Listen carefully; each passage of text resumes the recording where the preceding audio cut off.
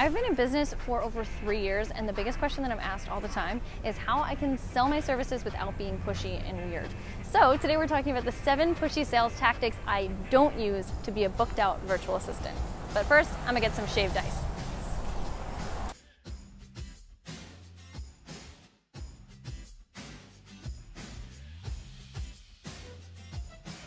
While we're waiting for the shaved ice that Courtney and I are about to devour, I'm going to give you that first pushy sales tactic, which is not taking no for an answer. I can't tell you how many times I've been on the phone with a client and they tell me that they simply don't need my services, and I'm like, okay.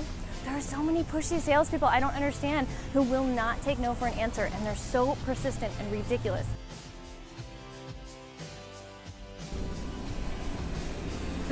That is so good. This is delicious. Shout out to Blue Monkey Shaved Ice and 12 South. Okay, the second pushy sales tactic is totally bombarding people with messages. Dude, nobody wants 10 emails from you within an hour of talking to them for the first time. Like, sorry, not sorry, but stop sending so many messages. And on that note, pushy sales tactic number 3 is not giving people enough time to make a decision. Sometimes people need time. They need time to talk to their husband about making an investment. They need time to decide whether or not they have the funds. They need time to decide whether or not they actually need the help in their business with a personal assistant. Like, that's okay. Give people space. Let them actually think it over. And you're way better off as a VA if you actually give people time to make a decision and be confident in their decision at the end than by just pushing them into it without them feeling confident. That's good. All right. The next one, I don't even know what number we're on anymore. It's fine. Everything's fine. But the next one is not letting your customers talk. Okay, I think this is one of the biggest pushy sales tactics that people do all the time, but I have perfected the art of not. And here it is, shutting up. You have to shut up when you're on the phone with your customer. Because the problem is, a lot of times we feel like we know our customer's problem before we even get on the phone with them, and we're so quick to tell them what their problem is. But here's the thing. Sometimes we need them to tell us what their problem is, and then we need to present them a solution to how we can fix it. As VAs, people are feeling overwhelmed. Like, as VAs, people have issues and they have problems in their business. You need to hear them out. Let them vent to you. Let them tell you what balls they're dropping in their business, and then you can swoop in as the guide and say, hey, I can help you. I hear your problem, and here's how we're going to fix it. That is like the best thing I could tell you to do as a VA. The next one, and I know we keep talking about sales calls and everything, but the next one is all about making ridiculous promises. Now, this is like so fun for me because I can't even tell you how many times I've had people pitch me, like other VAs pitch me to be my social media manager, and they'll message me and they'll be like, hey, I'm a VA who does social media management and I can get you 5,000 followers in a month. And I'm like, oh my God, that's ridiculous. And if I had 5,000 followers in a month from your services, I would be sketched out, and assuming that you're doing something sketchy. And you probably would be. So stop making ridiculous promises. Give your clients something that's actually tangible. Give your clients something that's actually attainable.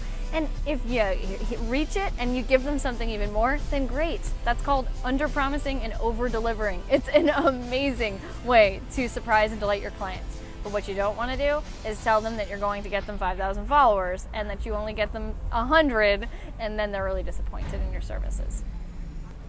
All right, guys, last 2 pushy sales tactics that I'm going to give you that I have not used to become a booked out virtual assistant. Let's talk about social media. The first one is impersonal mass DMs. Oh my gosh, this drives me crazy.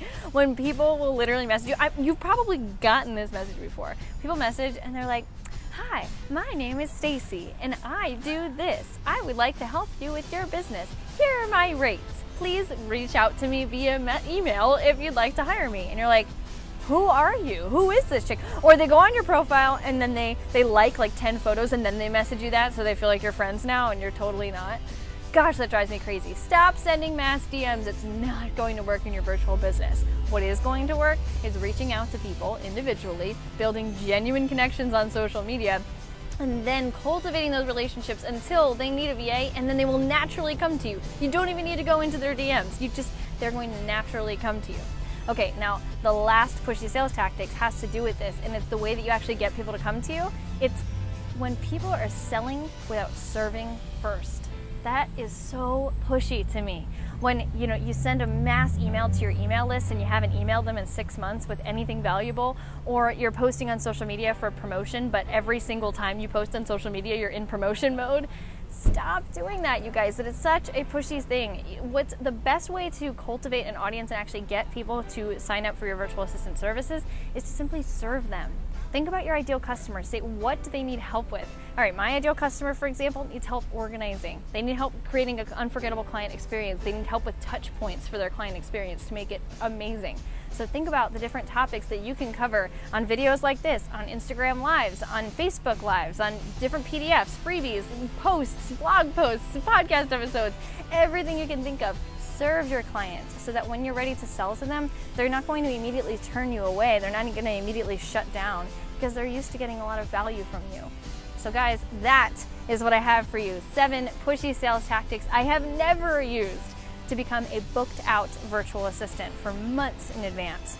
Now, if you are curious on how to become a booked out VA yourself and how to learn how to be a VA without using these pushy sales tactics, you can head to coffeewithchristy.com/bookedoutvA, or you can simply message me on Coffee with Christy or VA for Day on Instagram to learn more and ask me any questions that you have. Thank you so much for watching. I'll talk to you soon.